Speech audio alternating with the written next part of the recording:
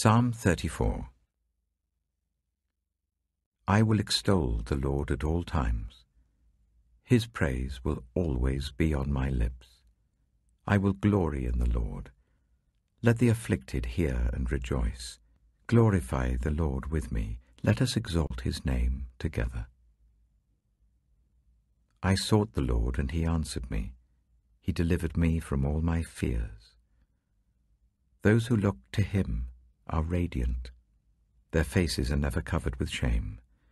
This poor man called, and the Lord heard him. He saved him out of all his troubles. The angel of the Lord encamps around those who fear him, and he delivers them. Taste and see that the Lord is good. Blessed is the one who takes refuge in him. Fear the Lord, you his holy people, for those who fear him lack nothing.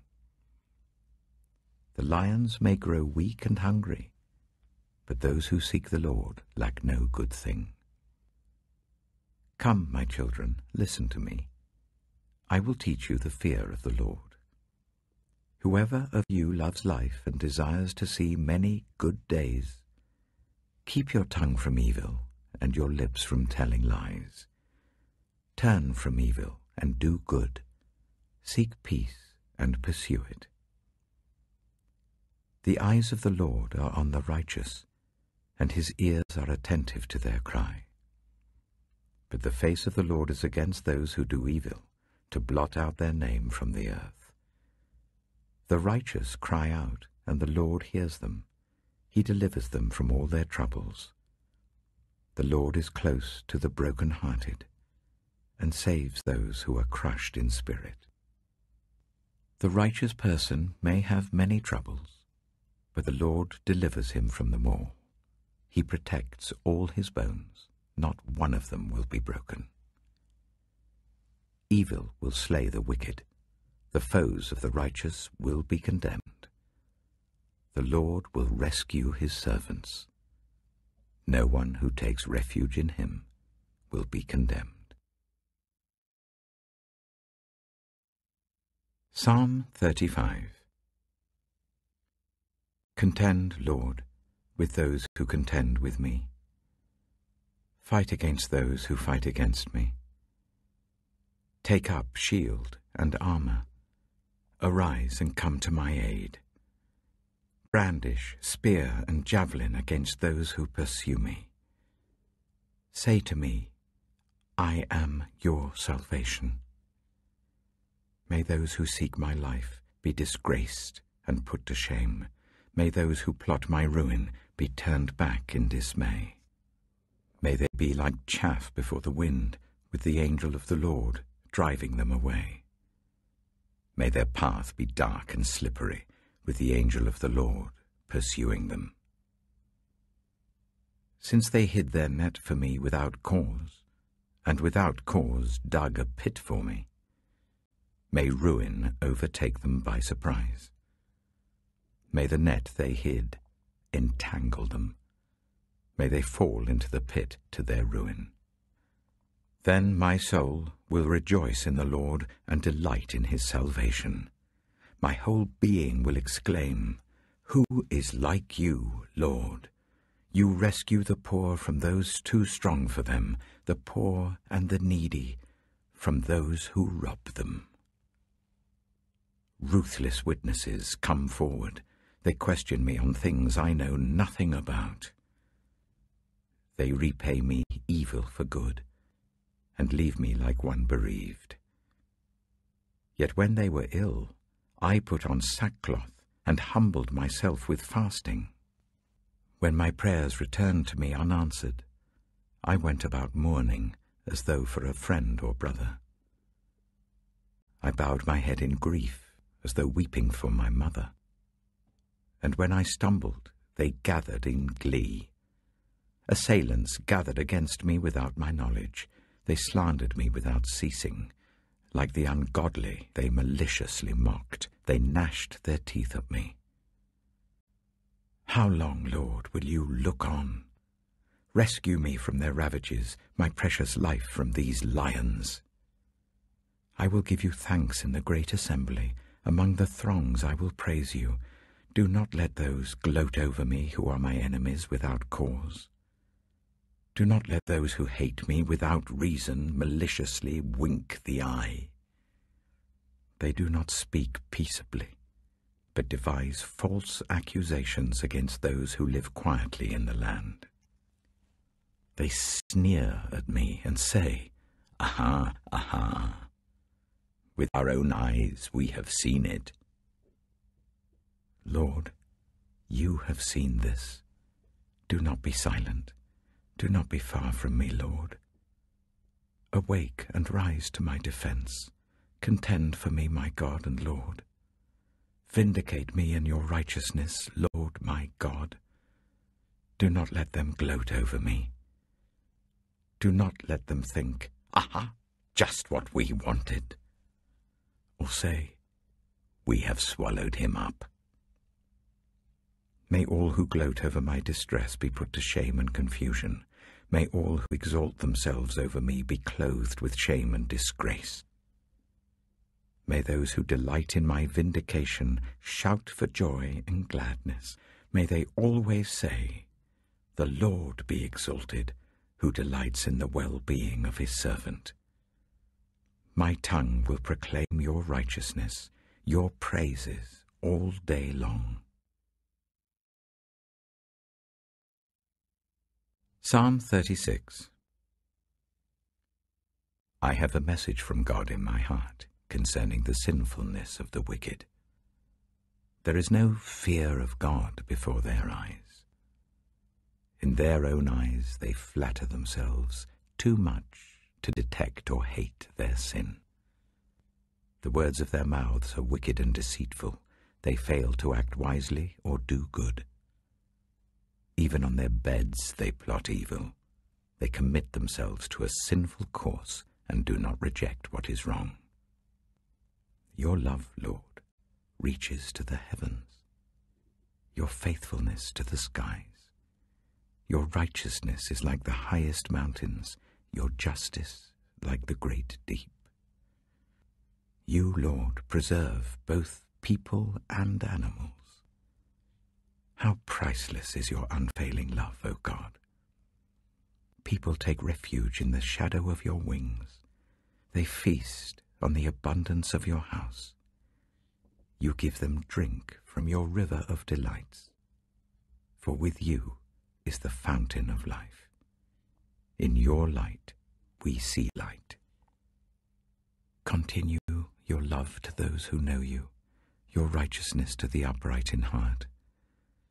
May the foot of the proud not come against me, nor the hand of the wicked drive me away. See how the evildoers lie fallen, thrown down, not able to rise. 1 Corinthians chapter 11. Follow my example, as I follow the example of Christ.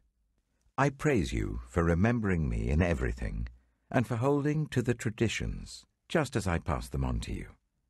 But I want you to realize that the head of every man is Christ, and the head of the woman is man, and the head of Christ is God. Every man who prays or prophesies with his head covered dishonors his head, but every woman who prays or prophesies with her head uncovered dishonors her head. It is the same as having her head shaved. For if a woman does not cover her head, she might as well have her hair cut off. But if it is a disgrace for a woman to have her hair cut off or her head shaved, then she should cover her head. A man ought not to cover his head, since he is the image and glory of God. But the woman is the glory of man. For man did not come from woman, but woman from man. Neither was man created for woman, but woman for man. It is for this reason that a woman ought to have authority over her own head, because of the angels. Nevertheless, in the Lord, woman is not independent of man, nor is man independent of woman. For as woman came from man, so also man is born of woman. But everything comes from God. Judge for yourselves. Is it proper for a woman to pray to God with her head uncovered? Does not the very nature of things teach you that if a man has long hair, it is a disgrace to him, but that if a woman has long hair, it is her glory? For long hair is given to her as a covering. If anyone wants to be contentious about this, we have no other practice, nor do the churches of God. In the following directives I have no praise for you, for your meetings do more harm than good. In the first place, I hear that when you come together as a church, there are divisions among you, and to some extent I believe it. No doubt there have to be differences among you to show which of you have God's approval. So then, when you come together, it is not the Lord's Supper you eat. For when you are eating, some of you go ahead with your own private suppers. As a result, one person remains hungry and another gets drunk. Don't you have homes to eat and drink in? Or do you despise the church of God by humiliating those who have nothing? What shall I say to you? Shall I praise you? Certainly not in this matter. For I received from the Lord what I also passed on to you. The Lord Jesus, on the night he was betrayed, took bread, and when he had given thanks, he broke it and said, "This is my body which is for you. Do this in remembrance of me." In the same way, after supper, he took the cup, saying, "This cup is the new covenant in my blood. Do this whenever you drink it in remembrance of me. For whenever you eat this bread and drink this cup, you proclaim the Lord's death until he comes. So then, whoever eats the bread or drinks the cup of the Lord in an unworthy manner will be guilty of sinning against the body and blood of the Lord. Everyone ought to examine themselves before they eat of the bread and drink from the cup. For those who eat and drink without discerning the body of Christ eat and drink judgment on themselves. That is why many among you are weak and ill, and a number of you have fallen asleep. But if we were more discerning with regard to ourselves, we would not come under such judgment. Nevertheless, when we are judged in this way by the Lord, we are being disciplined, so that we will not be finally condemned with the world. So then, my brothers and sisters, when you gather to eat, you should all eat together. Anyone who is hungry should eat something at home, so that when you meet together, it may not result in judgment. And when I come, I will give further instructions. Proverbs chapter 16. To humans belong the plans of the heart, but from the Lord comes the proper answer of the tongue. All a person's ways seem pure to them, but motives are weighed by the Lord. Commit to the Lord whatever you do, and he will establish your plans. The Lord works out everything to its proper end, even the wicked for a day of disaster. The Lord detests all the proud of heart. Be sure of this, they will not go unpunished. Through love and faithfulness, sin is atoned for. Through the fear of the Lord, evil is avoided. When the Lord takes pleasure in anyone's way, he causes their enemies to make peace with them.